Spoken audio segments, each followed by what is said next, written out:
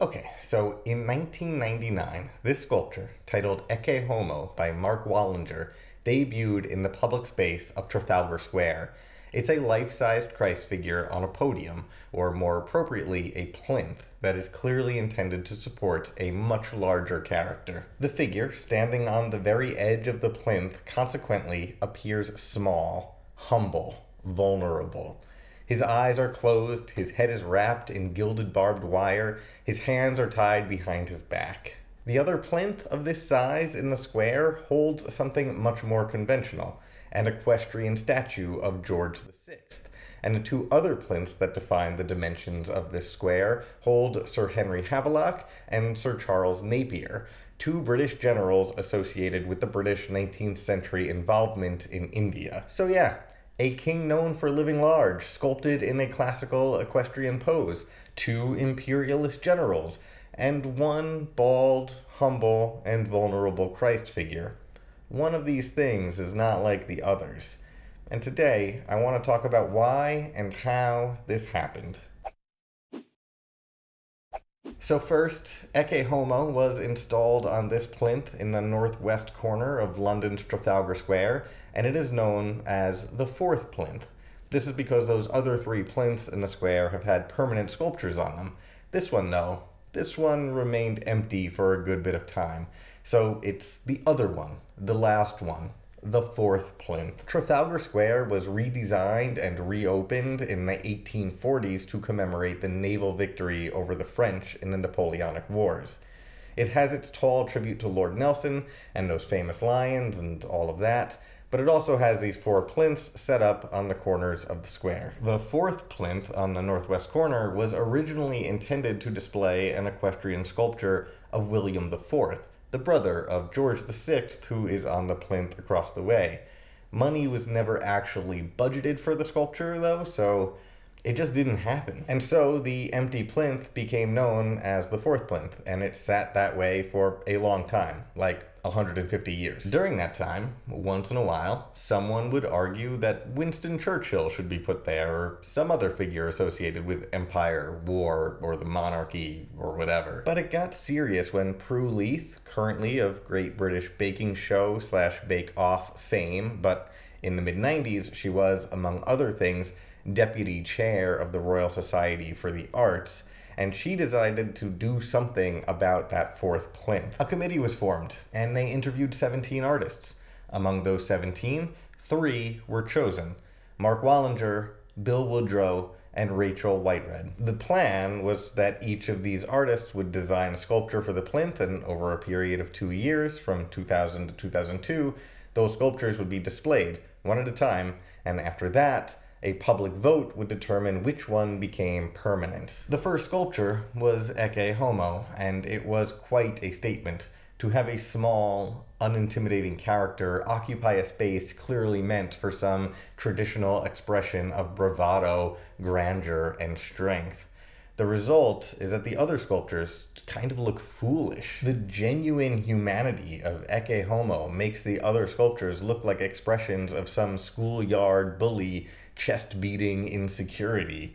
The Christ figure seems authentically self-possessed and confident, thus highlighting the inadequacies that hide behind equestrian bravado. As Richard Dormant of The Telegraph put it, what Wallinger has done is to turn Trafalgar Square into something akin to a vanitas, a meditation on the transience of earthly things, making all other statues in the square look hopelessly pompous.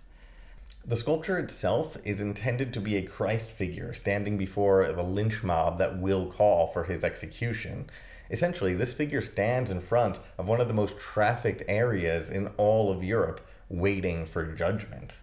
So the sculpture is obviously communicating with the symbols of military power on the other plinths, but it is also in communication with the general public that walk through that square, Trafalgar Square, the site of political protests and celebrations. This thing is working on a ton of levels. And not only that, but this is England, a Protestant nation that had dissolved its monasteries back in the 16th century. Physical depictions of Christ are simply not common here and haven't been common for a long time. So it's in communications with England's religious history as well. The artist, Mark Wallinger, said of the sculpture, "For a believer, this is the moment when the human Christ faces up to his divine destiny. For the non-believer, it is the point when a political prisoner who is a danger to both the religious orthodoxy of his own people and the occupying power of imperial Rome is placed before a lynch mob. He will die for his minority religious beliefs, but the sculpture depicts a moment just beforehand, before we have belief or certainty. And I think, in retrospect, the success of the work can be attributed to this sense of a real temporality that is that very moment set in stone." In addition to all this, it works on the level of global politics. Christ is a political prisoner here. It could be read as a statue about the role of democracy in protecting the vulnerability of the minority, rather than being a weapon for the majority to impose its will on others. So this sculpture was pretty popular. It's pretty good. It started a lot of good conversations. I want to make future videos on the other submissions, but for now, I want to continue with the history of the plinth itself. When the 2 years were up, Ecce Homo proved to be the most popular. But that same year, the responsibility for the maintenance of the square shifted to the Mayor of London's office, and the resulting bureaucracy left the plinth vacant once again. In that time, a new plan was hatched.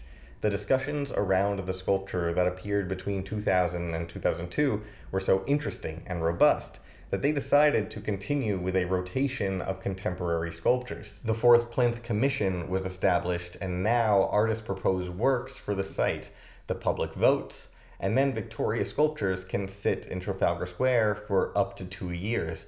It's been called the world's smallest sculpture park. And I can't help but think that something like this might be useful in the United States, where there are an increasing number of empty platforms ready for good public art that can inspire conversation and civic engagement.